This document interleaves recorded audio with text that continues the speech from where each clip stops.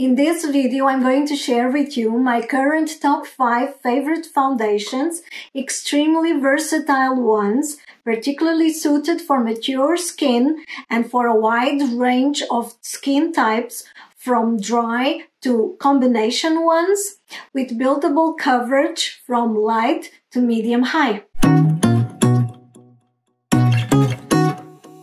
Hi, my name is Marisa. Thank you for coming to my channel, where we talk about everything beauty and lifestyle, focusing on over 50 issues.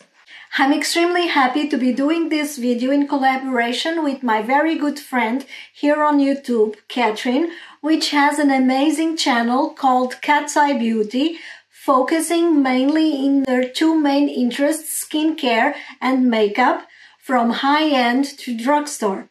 Catherine used to be a professional ballet dancer, and you can definitely see it in her natural elegance and poise. She also has a particular interest in testing out and reviewing new foundations, and I'm so interested in checking out her video because I know that her suggestions are going to be great. I would be extremely happy and pleased if you would check out her video and her channel after seeing this one. I will place the link for her video in the end card, on the cards above and below on the description of this video. I would like to start by saying that I have a 51-year-old mature skin, a combination one, particularly oily on my T-zone, especially since I started my HRT treatment, and here on the cheeks is more on the normal dry side, sensitive and with rosacea. Because of my redness and pigmentation, I particularly tend to medium-high foundations, or at least buildable ones, with natural skin finish, and that cannot be drying on account of these more complicated areas that need to be on that sweet spot between not drying but not too emollient in order for me to be able to wear them on my T-zone just by powdering them.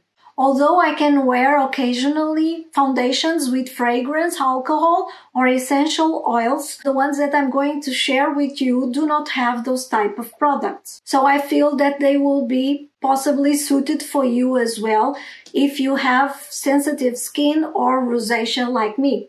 My first foundation is the IT Cosmetics Your Skin But Better Foundation Plus Skincare.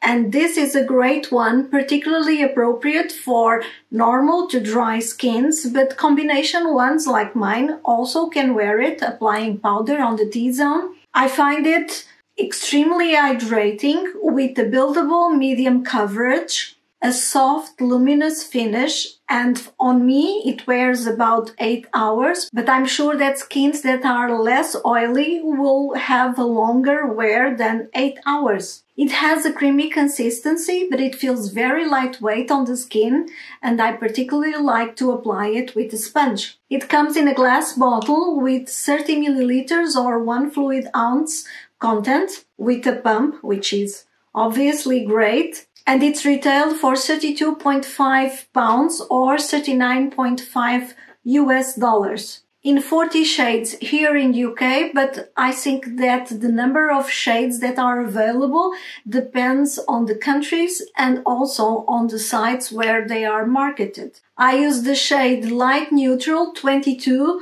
but I find this one a little bit too light for me.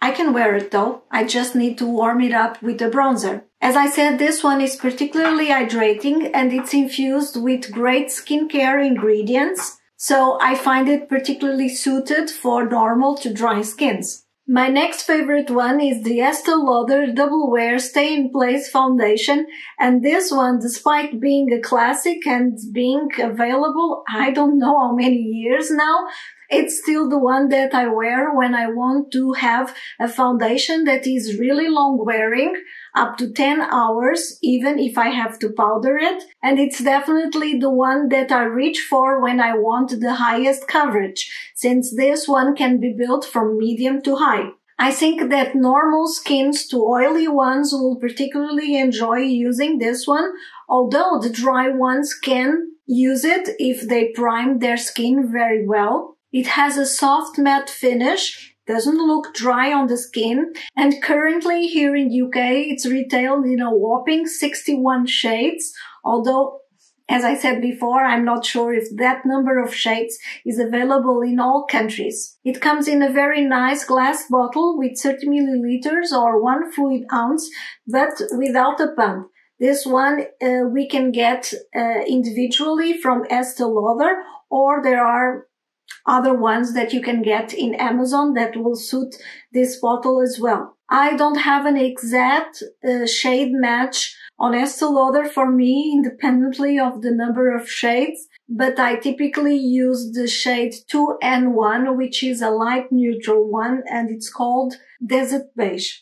A great workhorse, and definitely the one that I reach for when I want high coverage. My next favorite one is actually a tinted moisturizer, although it behaves like a foundation, and it's the Lauder Mercier oil-free tinted moisturizer. And although they say it's oil-free, I would recommend this one for combination to dry skins, not for oily ones, because I find it's hydrating enough, and personally, in me, I have a natural finish with this, and I have to powder it in order to ensure it wears up to 8 hours. It comes in a squeezy tube with 50 milliliters or 1.7 fluid ounces, and it's retailed in 20 shades for £36 or $47. It's enriched with oil-absorbing powders and skincare ingredients like licorice and squalane and vitamin E, and it also has a broad spectrum SPF 20 sunscreen in it, although personally I don't rely on it for protection, of course. I like to apply it with my fingers, and I find that I can achieve a solid medium coverage with this one, with a natural finish and a very skin-like appearance. The last foundation was quite unique until last year in my collection because of its skin-like appearance, but I find that recently it has gotten some good competition, as I've shown you previously, but it's still one of my favorite ones, and this is the Surratt Dew Drop Foundation, and this is by far the most expensive one of all the ones that I've mentioned, and that is why I use it very sparingly. It comes in this unique packaging, which has a drop system by pressing on the bottom, and the packaging only contains 19 milliliters, so much less than the typical 30 milliliters or 1 fluid ounce, and it's retailed for $75 or 70 pounds. In 20 different shades. I use normally the shade number 4, which is described as a light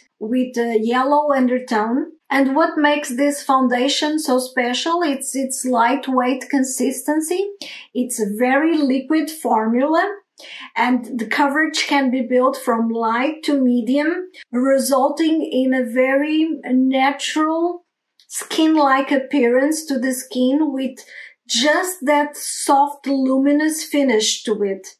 It's a very beautiful result, and I think it looks particularly well in dry skins. On me, it gets particularly dewy in my T-zone, so I definitely need to powder it if I want to achieve a wear time of 7 to 8 hours. But anyway, if you have dry skin and you are okay with the price tag, I would definitely suggest this one because you will like it. One final recommendation though, and I would definitely have to mention it because the result of this foundation is truly amazing. It looks wonderful on the skin, and although I do not recommend it for dry skins because it has alcohol in a very high quantity, I most certainly recommend it for all the skins that don't have problem with alcohol, oily to normal ones, and this is the L'Oreal True Match Nude. And this foundation really took me for surprise because it gives the most skin-like appearance with a solid medium coverage. It looks really, really, really good. And to be honest, if it didn't have alcohol in its formulation, I would definitely replace the Surratt for this one The issue is that when I apply this foundation on my cheeks, and if I'm not careful to moisturize it very well, I will feel the skin tightening. So I don't feel comfortable in using this one every day as I would with this one. But I will definitely keep it in my foundation wardrobe because it's that good. And my last favorite foundation is the Eldridge Seamless Skin Foundation. And I've made a dedicated video, very detailed, with my full 2 days wear test on it. So I've placed it here on the cards, on the end card, and below on the description of this video. So check it out if you are very curious. But I would just say that probably this one is the most skin-like of all the foundations that I've mentioned until now, and despite that achieves a very solid medium coverage, which makes it one of the most performing foundations that I have in my collection. I would not suggest it for oily skin because even me with a combination one, I have to powder it to achieve an 8-hour wear. And if you have a dry skin, you will have to hydrate it, because I think the main focus of this foundation is not to provide moisture. It's not a moisturizing CC cream, for instance. The main goal of this foundation, which I think is achieved, is to provide a soft focus to the skin and that long-wearing skin-like appearance. It comes in this beautiful, very tactile glass bottle with a pump in 40 shades, and it's retailed for £44. I got mine in the shade 9, which is described as a light medium with olive undertone. If you ask me to compare these two, for instance, they are very different. I feel that dry skins will probably enjoy this one a little bit more just because it's really more hydrating than the Eldridge one. On the other side, if you have a more normal skin type and unless you prefer a more radiant look to your skin, I think you will prefer the Eldridge. One thing is certain, I most definitely prefer more the consistency of this foundation, which is a little bit more creamy than the Surratt one, and the packaging and the feel of the bottle and the pump. In my opinion, all foundations should come with a pump. I hope you have liked this video, and if you did, please give it a thumbs up and share it with your friends. And if you did like it, I'm sure you will also enjoy the video that I did last week on my favorite concealers. Also, please don't forget to check out the video from my dear friend Cat's Eye Beauty. I'm sure that you will enjoy it as well. It will be here on the end card.